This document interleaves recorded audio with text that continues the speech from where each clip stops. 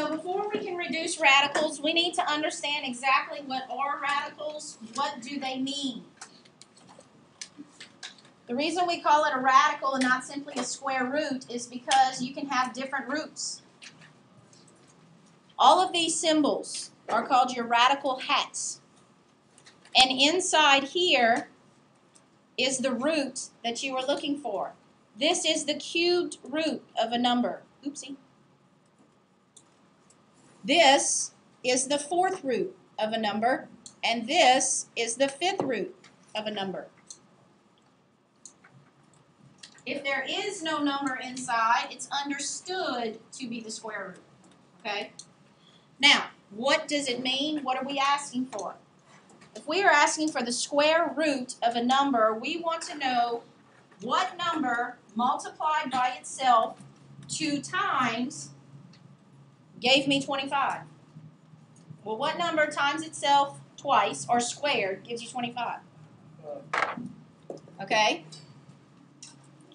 If we're looking for the cubed root of a number, we're now saying what number multiplied by itself 3 times gives me 27. Here it's 3 because 3 times 3 is 9 times another 3 is 27. The fourth root means that there is a number multiplied 4 times. The fourth root of 16 is 2. And the fifth root means what number multiplied by itself 5 times gives me 1. 1. Okay? Now, all of these were perfect roots. We had a perfect answer. Today, we're going to work on how do we simplify a radical when it's not a perfect root. If you're looking for the square root of something that's not a perfect square, how do we go about doing that? Well, the first thing you need to understand is that when we express radicals, we have to have them in simplest form. And the first thing about simplest form is you cannot have a factor of that number that is a perfect square under a square root. You've got to find it and take it out. So we're going to do factoring. Do y'all remember the factor tree? Okay, but we're not going to do the factor tree because we're not in 6th grade anymore. We're going to do it in our head. All right? So let's talk about 50. And what we're going to do is we're going to break 50 down to all of its prime numbers, all of its prime factors. So 50 is 5 times 10.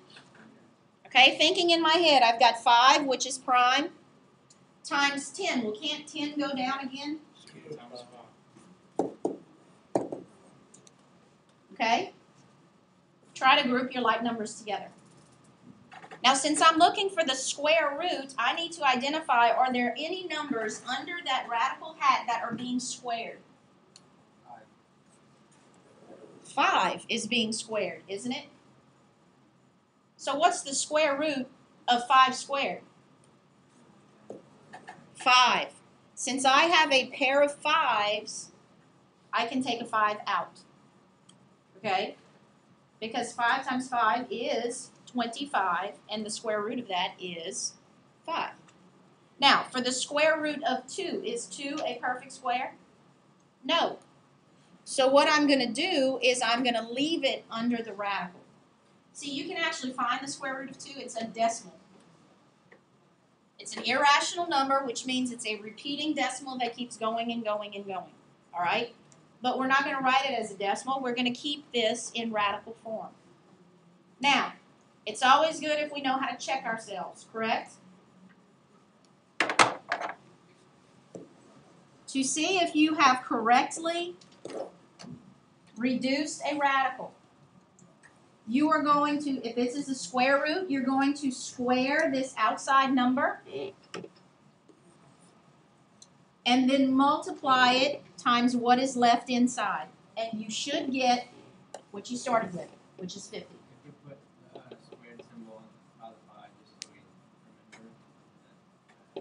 Here? You can't put a square here because that's not correct. All right? This is our checking. 25 times 2 is 50, which means that I have simplified correctly. This, however, is your answer. Okay? I don't get how you took out the 5. Okay, because, let's do it this way.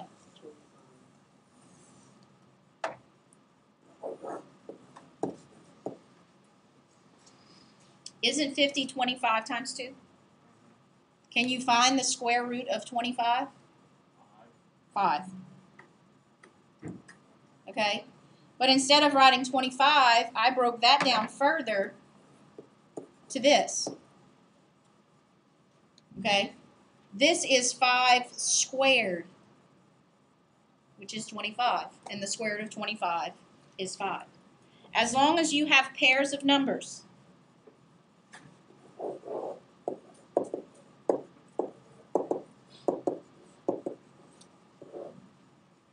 if you're looking for a square root, this is 2 squared. Well, what happened? What's the square root and squaring something? Aren't those inverse operations of each other? Like adding and subtracting. If I take 5, I add 2 to it, and then I subtract 2 to it. Have I changed the 5? No. Multiplying and dividing. If I take 5 and I multiply it by 2 and then divide by 2, it's still what? It's still 5. So here, if I take this 2 and I square it and then turn around and take the square root, have I changed the 2? No. Okay? So, 2 squared, square root is 2. Square root of 3 squared is 3. And the square root of 5 squared is 5. Now, what do I do with these things? I multiply them together. Okay?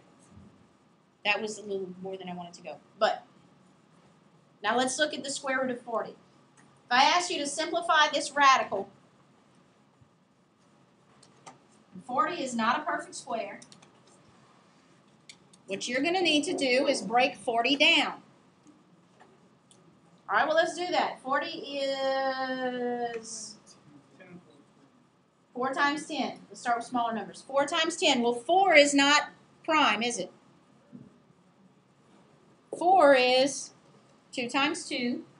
And 10 is 2 times 5. I want you to get in the habit of breaking it all the way down, because when we're not dealing with square roots, we may have to look for groups bigger than 2. All right? Now, is there a number being squared? Right here, correct? 2 squared. What's the square root of 2 squared? 2.